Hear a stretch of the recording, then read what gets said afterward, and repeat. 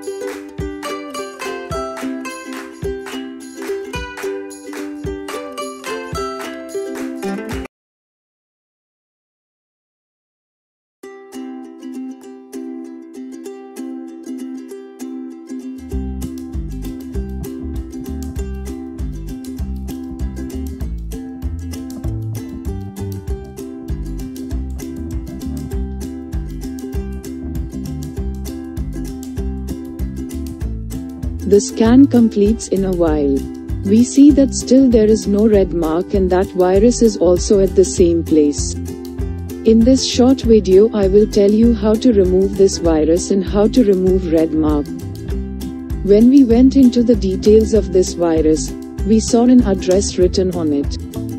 The location of this virus is visible.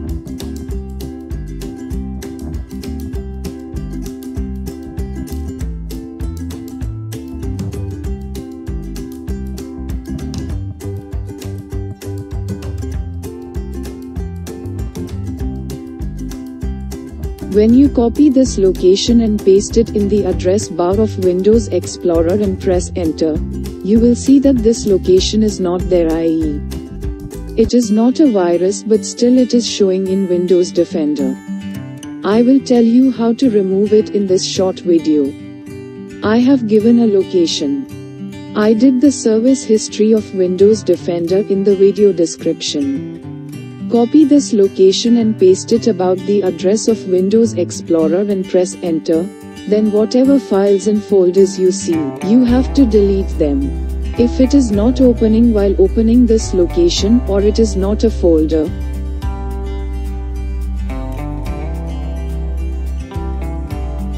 then you copy this second address.